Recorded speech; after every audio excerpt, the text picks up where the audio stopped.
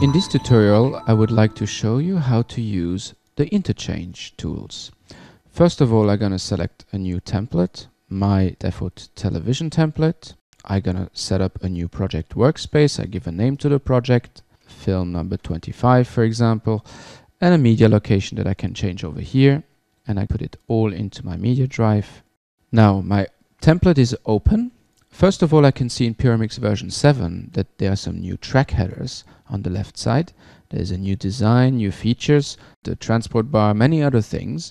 And now I'm going to concentrate on the Interchange tool. So project, import, and I'm now in the Interchange tool. It means that I can import, export later on, different types of project from different other systems. For example, AEF, AS31, older Kai formats, CMX EDLs, DAR, projects, FileCut Pro XML, and OMF, among others. So I'm gonna select here AEF, and now on the right side, I have different types of options. First of all, create a new project. The second one, to which I will come in a second, that I will choose, replace the current project, append in the current project, or insert. Here I'm going to choose create a new project that shares the current project mixer, meaning at the same time I will have two projects so I can see how my AF will look like and use the same mixer, use the same outputs and copy things into my existing project, for example. The fade options keep as they are parallel linear, and the video options having the edits as blocks and the medias in my VCube, for example, which I don't have now, but I can have directly my MXF in my VCube. So I import.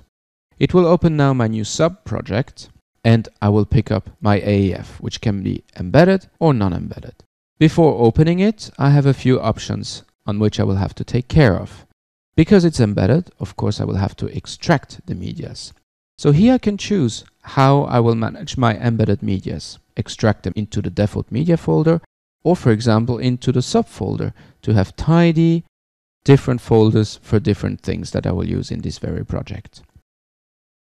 Which file format? Keep embedded if possible, but better use PMF or broadcast wave. I will in this case use PMF. In this case, if it's not embedded, link to original media. Then I have the fade options. I want, of course, to replace rendered fades by real-time fades or crossfades and the curves. And also convert to mute clips, for example, if it's a very low signal. Normalize if I wish, and then we go and open. Now it will extract all the contented media in this AEF into this subfolder. And first of all, I can see at the bottom here that I have my video clip and different clips. I don't know what it is. So by pressing 3, for example, over numpad, over my selection, I will listen what's in this very clip, or in this very clip, or in this very clip, and so on. So I can now find out exactly how my AEF is constructed. So I can hear on the top, it's certainly the direct sound or the ENG sound. And here, each time by pressing 3, it makes an auto solo. This is rather some atmosphere or ambience. Now I can make a cascade. So I have my both projects, one on the top of each other. So again, I share the same mixer with the two projects. Now I will copy and paste the original timecode, the different things I will need in my real project. So first of all, I will now select my first 4 tracks, because this is all the interviews that I need. Put it in the clipboard, go into my other projects, and now I'll select the first track, for example, because I have my 8 first tracks on the top, which are dedicated to the interviews. Right click, paste special, paste original timecode. And there we are. They're all here now. I go back to my import session. And now I want to take the rest, which is like that. Again, I put it in my clipboard, and I use now, for example, my AMB tracks here. Paste special, paste original timecode. Of course, I could apply a shortcut if I wish, but there we are. So now I have all my nice AEF ready, sorted to work with. Now the important thing on my right side, I have already some music folders mounted in here and some effects that I will start to add very quickly. For example, here I have a little song here that I want to add over there on my music tracks, make a little fade and another fade. Now I will take that one, I will bring it here. A nice feature, of course I can make it a bit bigger, for example, is to say I want to just keep that, edit, trim, and I just keep here. And underneath I can see, whilst my clip is selected, my existing media. Now I can bring it up, holding Control, I can join both together like this. And again, I will use this one, and again the same.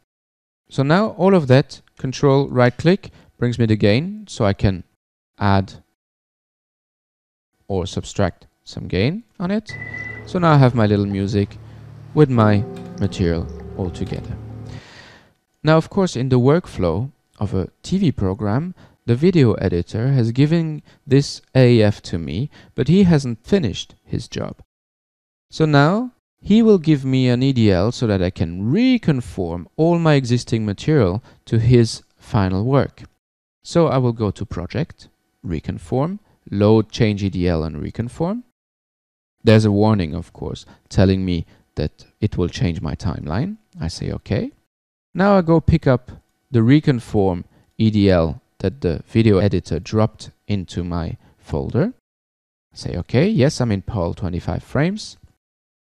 To which track I would like to apply all this reconforming to all of them. And I say OK. And now automatically my Pyramix made all the changes. I can see here at the bottom the different changes before and after the reconform. And I see my music has been cut. All the atmosphere and all the ENG has been cut. And now I'm ready to work again and to fine-tune my fades, my crossfades, and so on. The interest now, of course, is that I could mix everything through my mixer via a mixdown, non-real-time or real-time, or I could give it further to different people needing AEF, AS31, all the CHI, CMX CDLs, OMF, and so on.